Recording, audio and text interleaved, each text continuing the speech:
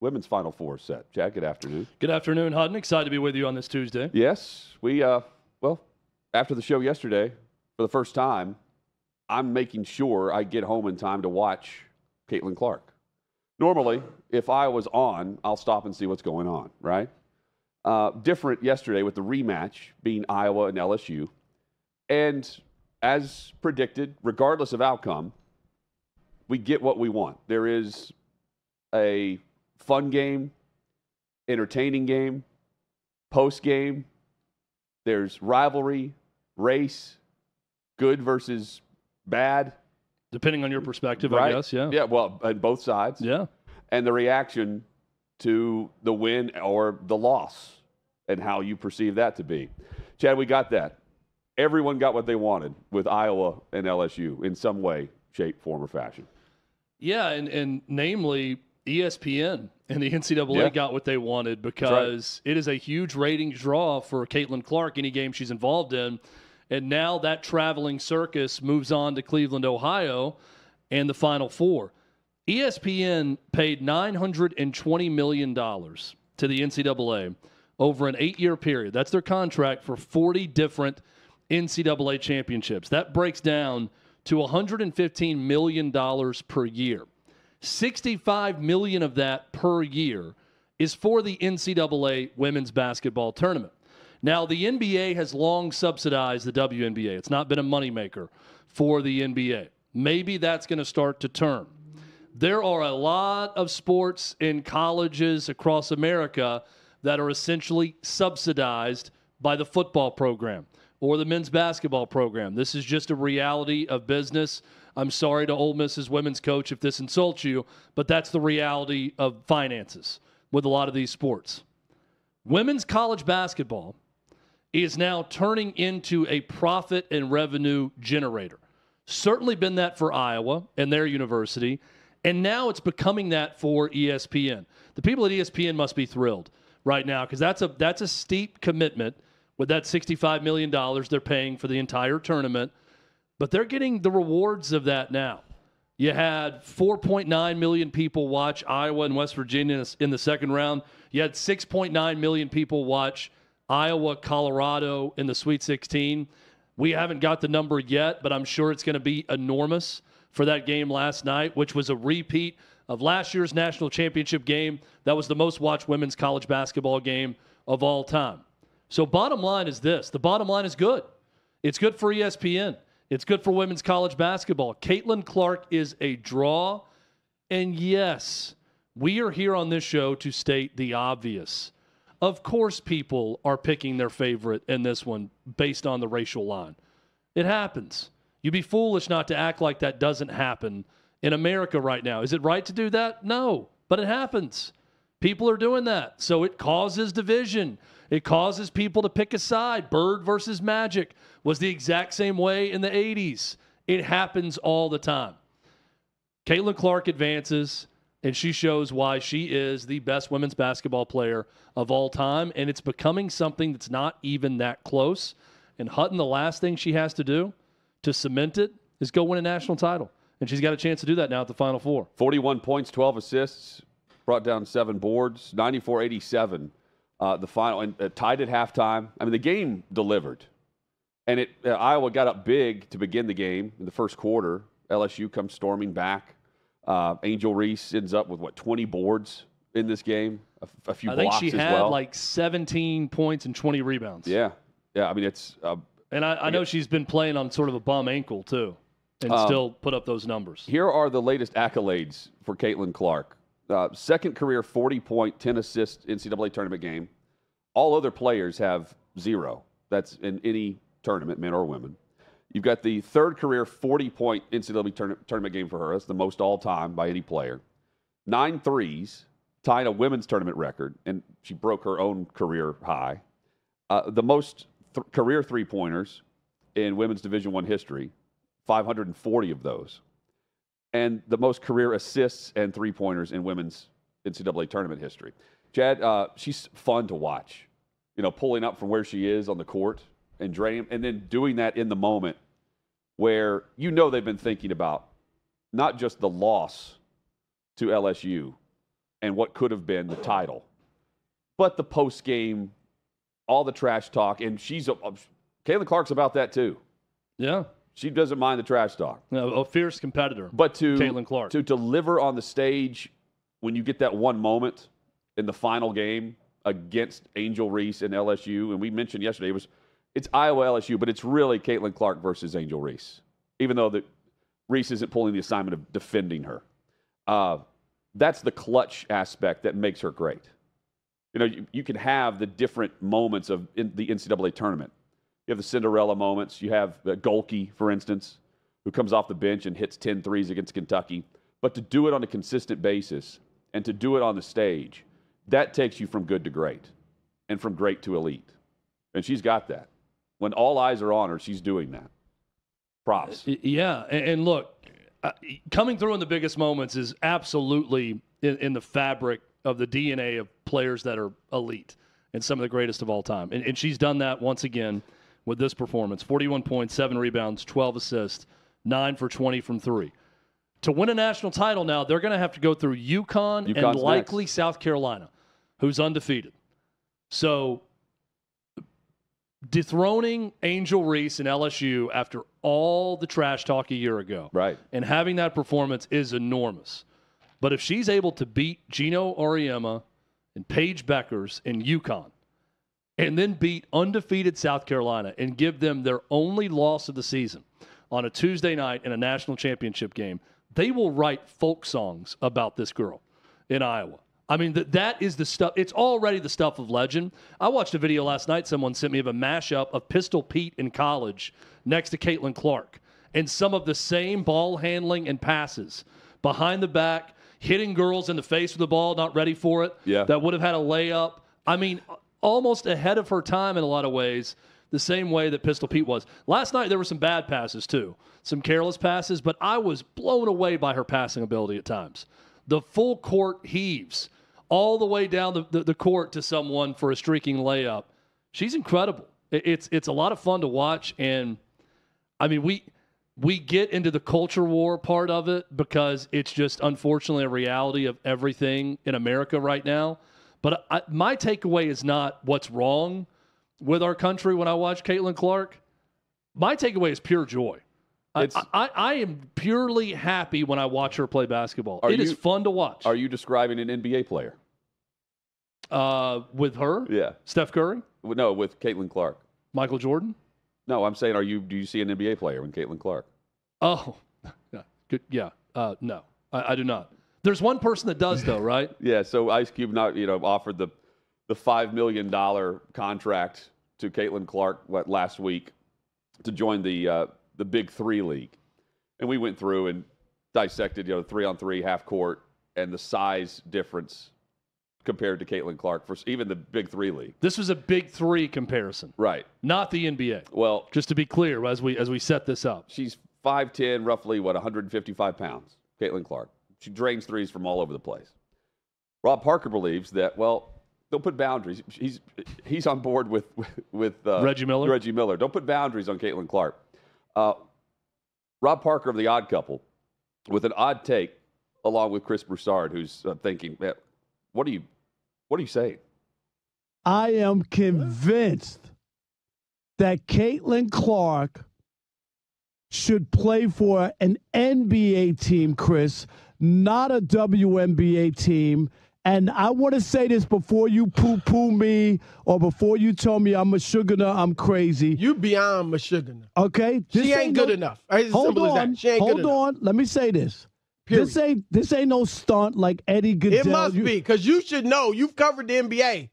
She good enough to play in the NBA? Yes, she is. And I'm going to tell you why. Embarrassing. This is not Eddie Goodell with the White Sox, Chris. Remember they had the small person who gave up the bat and they tried to get him to walk every at-bat? This is not that. Well, of course this is not a sideshow. This is not the bearded lady at the circus. This is not what it could be. The NBA right now is so soft as far as physical play. They allow almost anyone to just take three-point shots. And I really do, that she could put up threes in this man's NBA. This is not 2004. This is not the 90s, Chris. This is an NBA where the three ball is open. It's open to be had. And if you have players and you set her up somewhere. Why isn't Jimmer Fredette in the NBA? Because he can't play. He's not the all-time leading scorer. He's better than Caitlin Clark. He's not the all-time leading scorer. We just saw Steph Curry. Go up against a female in a three-point shooting contest, right? It's not about skills. Chris, it's about athleticism. It's about size. It's about strength. This is embarrassing for you. Yeah. That seems very manufactured to me. There was almost like a glimmer in his eye and a smile as he started to say it. I know. Where I feel like this was something intentionally said that was really stupid. It's got to be. To get clicks and to get people to play it on their show and to get people to respond to it. I can't imagine Rob Parker actually believes what he's saying. I think he's trying to make a joke about the lack of defense in the NBA by claiming Caitlin Clark could play in the NBA. But the problem with him doing this is people are going to think that this is legit, and then they're going to use it as ammo for their argument that, men and women physically and athletically are the same, and Caitlin Clark is the greatest women's player of all time in college and the leading scorer, could absolutely make an NBA roster. And comparing it to a three-point shooting contest. Yeah, Chris Broussard brings up Jimmer Fredette. Jimmer Fredette is 6'3". 6'3", great three-point shooter. He's probably 200. I'm going to look it up right here. 220 pounds. Okay, she is 70-pound difference. 154 pounds at 5'11", maybe 6 feet, probably more like 5'10". Jimmer Fredette is 70 pounds heavy. Here would also be my question for Rob Parker. Who is she guarding? Right. I mean, who are you matching up and saying, Caitlin, go guard? But he's saying there is no defense. 6'5" point guard. He's saying there is no defense. I mean, he's viewing it from the All-Star game level. Yeah, which is a sideshow. Could she maybe score a three because someone doesn't pick her up before half court? She can hit a three, yes. And she hits a half quarter? She can hit a three. Or she shoots a three from Threes, deep because she's not being covered. But also, could any NBA guard just decide Caitlin Clark will not score in this game and make it their life's mission to defend her 94 feet and hold her from scoring? Yes. The answer is yes. If an NBA player decided, I'm going to pick Caitlin Clark up full court and I'm not going to let her score, they could do that. Was it B.J. Armstrong? Who was it in the Last Dance that said that they had a great first half or a great first quarter and talked trash to Jordan? And Jordan said, you're not going to score again? Yeah, it was, as B.J. Armstrong famously said in the documentary, he said, I had a moment. I had my moment, and Michael wasn't going to let me have another moment. He hit a game winner. He hit a shot for the Hornets at the with like 5 seconds left, and he started talking trash to the Bulls bench, and they won game one in Chicago of a playoff series. And that's the next cutaway shot was Jordan with a baseball bat in the locker room smoking a cigar and looking like a crazy person, talking about how no one's going to do anything to them ever again. And he shut BJ down from that point forward. You're saying Cade Cunningham in the NBA would do that? Cade Cunningham could pick up Caitlin Clark full court. And I love Caitlin Clark. And I hate that Rob Parker says something stupid. And now the conversation has to be about how much better men are at basketball physically than women. But this is the reality of the situation. She would not score a basket if an NBA player decided she was not going to score a basket. Her fiance, is it right? Her fiance works for the Pacers? Yep. Connor McCaffrey. Rob Parker is saying that she should be playing for the Pacers instead of the Fever. That is what, and it's not a circus, not a sideshow. Not a sideshow. This is not Bill Veeck. This is not, the little person or the little human or however they described it, they put into bat to walk every time. This is legit from him. Right now, the Detroit Pistons, the Washington Wizards, you mentioned the Hornets, they're right there, the Hornets, and the San Antonio Spurs have the worst records in the association. Maybe Popovich brings in Caitlin Clark like Becky Hammon. Oh, it's just so stupid. To play with Wemby. I mean, her in the Big Three was dumb enough, but it was a good promotional publicity stunt by Ice Cube to throw that out there, even though she's not going to do it. But this is just ludicrous. And I'm as down on the NBA as anyone and the lack of defense that's played and everything else. But to think that Caitlin Clark deserves a spot over a lot of men who have played the game in college at a high level in the NBA is insane. Let's just enjoy the greatness we're watching in the women's game. Women, here's a novel concept, right? Yep. That we talk a lot about here at OutKick. Women play sports against women in team sports, and men play sports against men in team sports. And we look at them different, and we don't always have to cross over the two. There doesn't have to be a Venn diagram of man playing sport and woman playing sport.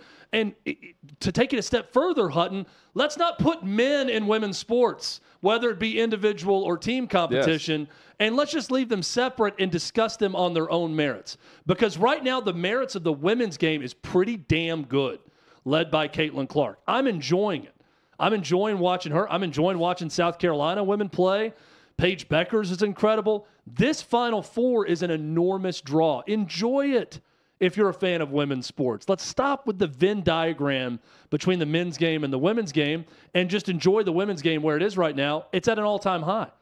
And viewership is going to show that. And the biggest reason why that is, we watched her score 41 points last night. It's Caitlin Clark. It's really simple. I looked up the Pistons' next 3 games. It's the worst record in the NBA, okay?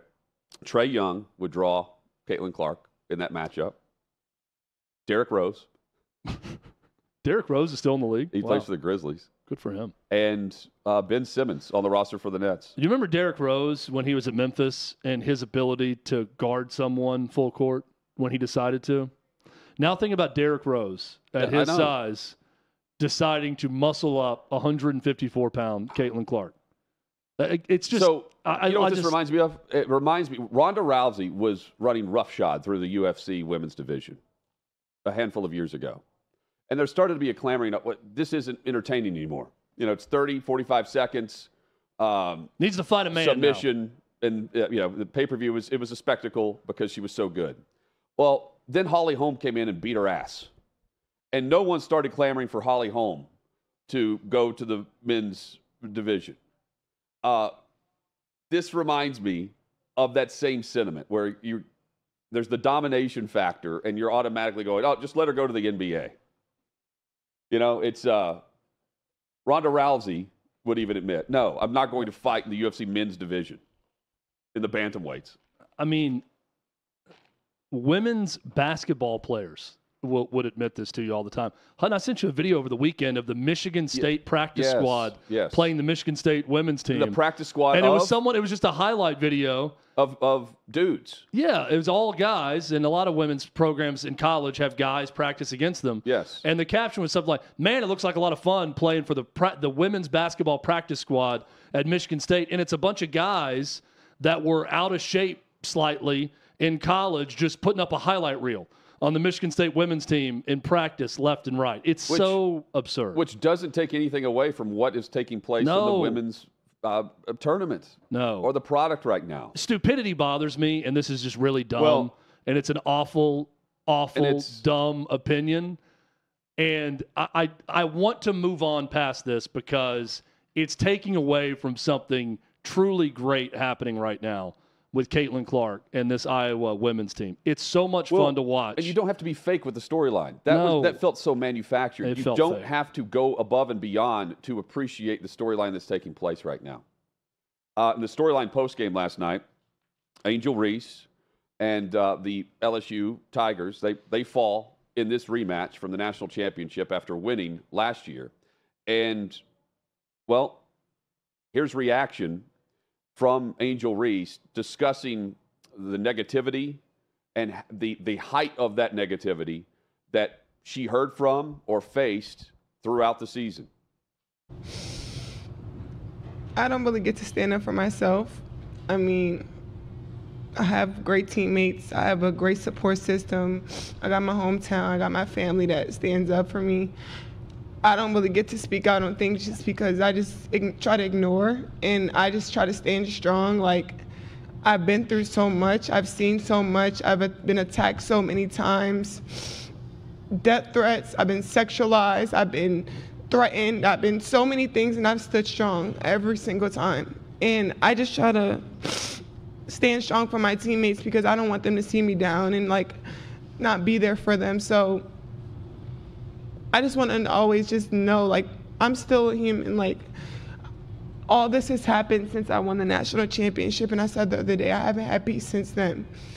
And it sucks, but I still wouldn't change. I wouldn't change anything, and I would still sit here and say, like, I'm unapologetically me. I'm going to always leave that mark and be who I am and stand on that. And hopefully the little girls that look up to me, and hopefully I give them some type of inspiration that, hopefully it's not this hard and all the things that come at you, but keep being who you are. Keep waking up every day. Keep being motivated, staying who you are, staying 10 toes, don't back down, and just be confident. The death threats, being sexualized, that is awful. But Angel Reese, absolutely, and the LSU team, that roster, played into the villain role. But prior to all of these comments, you have other players that are saying, well, the media will twist this. They call people villains. That doesn't get to Angel Reese. That they use the media and the hate from the media to fuel them throughout the season based on the reaction of last year going into this year. And there's a lot of pressure with that too. It's easier to be the favorite than it is the hated. And they were both throughout much of this season and last season. But, Chad, they knew what they were doing. They played into it. Post games, even throughout this tournament, Kim Mulkey is playing that role.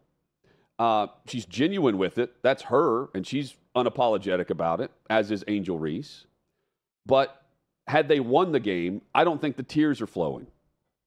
And I don't know if we hear about that necessarily. But there's always those that are going to be extremely stupid and awful and wrong on social media and beyond. But at 21 years old, Angel Reese, facing a lot of pressure with it, is doing a lot of different things with NIL, rightfully so. I mean, it's perfect for her, that whole structure. But it was her versus Caitlin Clark. And this go around, Caitlin Clark helped win the game. And at sometimes I did feel like it was a game off the court too, of who's doing the right thing, who's showing class, who's not. And nowadays those things can blend together on who is and who isn't. But Chad, it's not her fault that she's getting death threats. I'm not saying that. But if she's not liked, they're admitting that they used that to fuel the roster, trying to go back to back. Not being liked. Everyone loves love. And if you're not, well, you're going to use it as motivation. And they did. Have you ever had one of those days, like something bad happens, like, you're watching your team play and they lose, or you get bad news at work, or you're frustrated, your car breaks down or something, and then you stub your toe on top of it, and that stubbing of the toe feels like you need to have your leg amputated? It feels so bad because you're frustrated about everything else. I think that's what we're getting a little bit of from Angel Reese here. I think her real frustration is losing and knowing deep down that those people who rooted against her are celebrating her loss. And emotionally, that's what came out last night. That's how I took it. Because we've all been in a situation where something bad happens and then that mushrooms into something different. So we're really reacting emotionally to one thing, and then it becomes 5 other things as you start talking about it or whatever goes on. I think if you're going to live your life on social media, you need to set up some emotional guardrails to it. Because there's good and bad here with Angel Reese. Angel Reese got paid to do this SI swimsuit edition. That's her right to do that. Now, that does not give guys or anyone the right to say awful, crude things to her on social media because she did it. But she did it, right? So that is her sexualizing herself and doing it for money to go in the SI swimsuit edition. So some of that's going to come. Again, the people who did it, not excusing that, not the behavior that's needed. She also made $1.8 million, reportedly, in NIL. That's because she has a ton of social media followers. She's very outspoken on social media, and she marketed that to get what she wanted out of it financially. More power to her. That's why NIL exists. Angel Reese, we said a year ago, along with Livy Dunn at LSU. Another example right there at the same school. This is the definition of NIL working the way it's supposed to work. It's actually their name, image, likeness that they're utilizing to profit from. People are idiots on social media. People are idiots online. Whoever sent a death threat to her should be prosecuted, quite frankly. Yes. If someone's saying crude, awful things to her, they should be kicked off the platform. They should be dealt with. However, you need to be dealt with when you're doing stupid things like that. I also think if you're going to market yourself through social media, there has to be some guardrails set up with you emotionally to where you're not seeing someone break down to this level and say they have not been happy since winning a national championship. They reached the pinnacle of their sport a year ago, and they have not been happy in the year since then. So there needs to be a little bit of separation of church and state when it comes to that. And deep down, when I watch Angel Reese and all of this, Hutton, I see someone who cares a lot about her team, cares a lot about her performance, and gives a damn about winning. And I see someone emotional that they lost and their season's over. And I see someone angry that lost, their season's over, and they know that a lot of America has the satisfaction of her losing to Caitlin Clark based on how she celebrated the win over Caitlin Clark a year ago. I think a lot of that came out in that press conference last night. But she's also saying that she doesn't sound off or she's not able to, or the platform. I mean, that's exactly what she did over the last year. I mean, immediately after the championship game, addressing her critics directly post-game, 2023, Reese pointed out the difference between reactions to her poking fun at Clark and Clark poking fun at her and previous opponents. I don't fit into the box y'all want me to be in. I'm too hood. I'm too ghetto. Y'all told me that all year. When other people do it, y'all don't say nothing. This was for the people that look like me. That's her sounding off. She's had that platform. And they've discussed that post-game throughout the run to the Elite Eight that they just made in trying to make the run back to the national title game. They've had that platform whenever they want it, even on social media, where she's in all caps saying, I'm not keeping it cute. You know, so like, yes, she's had that platform. And if you're going to do that, there's going to be mixed reaction, and you're going to hear from people. Yeah, either way. I mean, look, I can't control someone's emotional response to something. I'd have preferred that she played the villain throughout. Well, at 21, it's a mixed bag, yeah, too. but I mean, what I'm saying is I would have liked if she just came out and remained defiant. She said, I think she is. I'm unapologetically me. A lot of you can't deal with that. I see a lot of negative stuff and stupid stuff online. Don't care. I am who I am. I'm going to continue to be that. Congrats to Caitlin Clark. We won our national championship. Now she gets a chance to go win hers at the Final Four, and I'm proud of my teammates and fought as hard as I could. I would have loved a defiant response like that. I don't think she's trying to play victim here, but she's playing the victim here. Well, and her teammates. And I think the emotional response to losing is causing her to play the victim. And I do not see Angel Reese as a victim. And some of those statements you're reading right there, Hutton, that's not the voice of a victim. No. Last night was the voice of a victim. Well, and in defeat, she sounded like a victim. Prior to that, her teammates are defending her before she made her statement. And I'll also say she's likely to come back to LSU, I think. She's going to make more money if she does so. Well, right now she's a top 10 pick, I believe. But this is the most memorable matchup. You're going to force me to look at a WNBA mock draft, aren't you? I heard she's a top 10 You're going to force me to look at one. I'm going to check it out. But we know who the number one overall pick is, Caitlin Clark. And if she has the chance to be the number one overall pick next year, don't you think that she's going to take that opportunity to come back with the extra COVID year that she could take advantage of and make more money? I don't know how any star of her caliber in the women's college game would not come back. I am honestly surprised Caitlin Clark, now that I know the boyfriend situation in Indiana, it makes a little bit more sense, but I'm surprised she didn't come back also. I'm looking right now, Hutton, I'm scrolling. Angel Reese projected 7th overall, according to ESPN. Because last night she declined to declare what she was doing. To the Minnesota Lynx. Okay. Who has the number 2 pick? The number 2 pick goes to the Los Angeles Sparks, Cameron Brink from Stanford. There you go. Number 3 pick, Chicago Sky, Rakea Jackson from Tennessee. The Sparks, they're loaded with picks. They have the 2nd and 4th pick. There you go. In the WNBA draft. The Dallas Wings, did not know this was a team. The Wings. Now, I've heard of the other teams. I've never heard of the Dallas Wings. They're 5th. The Washington Mystics, 6th. And then your Minnesota Lynx drafting Angel Reese at 7th overall. I think she's back, and Clark goes to the Fever. What a year to go to Indiana. This just in, the Dallas Wings also have 2 picks in the top 10, like the LA Sparks. I don't know. John McClain about to join us. Big time reset for that organization is what I'm hearing. Yes, Talking to my WNBA people, that's what they keep telling me. Watch out for the Wings. That's what they keep saying.